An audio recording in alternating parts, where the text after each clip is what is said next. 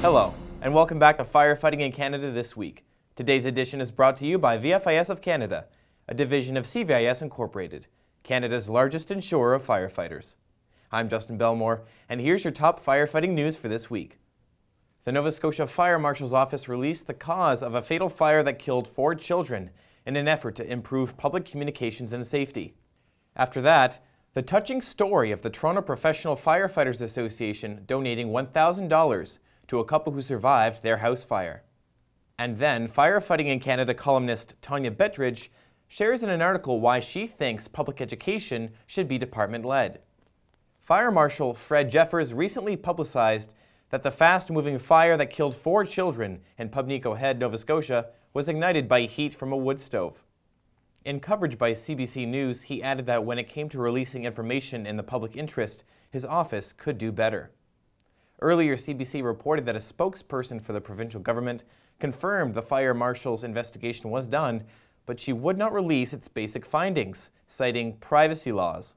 David Fraser, a legal expert, advised CBC that the Freedom of Information and Protection of Privacy Act gives public bodies a lot of leeway when it comes to public interest information and protecting privacy.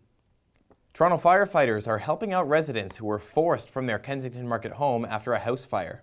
The fire broke out on February 7th at a house on Bellevue Avenue, leaving residents Alicia Robbins, her husband Kevin Gebhardt, and 2 others temporarily homeless with around $100,000 in damages, as reported by CBC News. The Toronto Professional Firefighters Association donated $1,000 to Robbins and Gebhardt Thursday evening to help them rebuild their lives. "I'm speechless, overwhelmed," Robbins told the CBC. Firefighters from nearby stations arrived quickly and were able to get all the residents, including 5 people and a dog, out safely.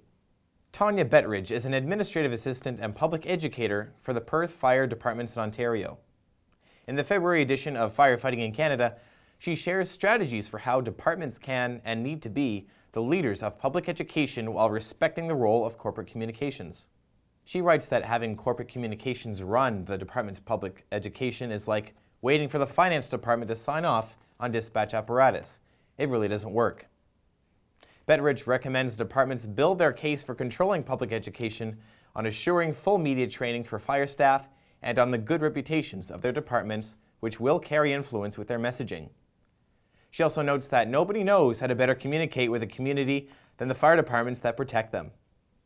This is Annex Business Media's Niche TV. Thanks again to VFIS of Canada, a division of CVIS Incorporated, Canada's largest insurer of firefighters. Stay tuned for our next episode of Firefighting in Canada This Week on Friday, March 9th. I'm Justin Belmore. We'll see you next time.